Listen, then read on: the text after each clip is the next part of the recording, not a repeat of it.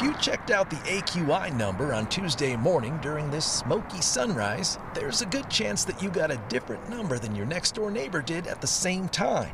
One explanation is that AQI numbers can be calculated in different ways. For example, at noon on Tuesday, the EPA website airnow.gov showed a moderate AQI of 92 in Denver. The popular site IQAir.com had a moderate AQI of 93. The Colorado Department of Public Health and Environment site showed a much higher AQI of 111, which is unhealthy for sensitive groups. Well, these two sites use a type of AQI calculation called Nowcast AQI, which is a great snapshot of current conditions, but it doesn't show your overall health impact because the EPA health standard for PM 2.5 is a 24-hour exposure. The CDPHE number takes that into account. 2, 3, 4 hours of clean air, that's going to make everything look rosy and good.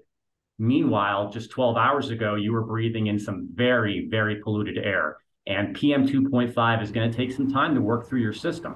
So having a 24-hour average is going to give you a better indication of some of those lingering health impacts. Air quality meteorologist Scott Landis says both numbers can help you make decisions about your health, but the best information is the CDPHE official forecast. We issue advisories, we issue alerts. So we want to let people know when those PM 2.5 concentrations are increasing, give them a heads up ahead of time. Meteorologist Cory Reppenhagen, 9 News.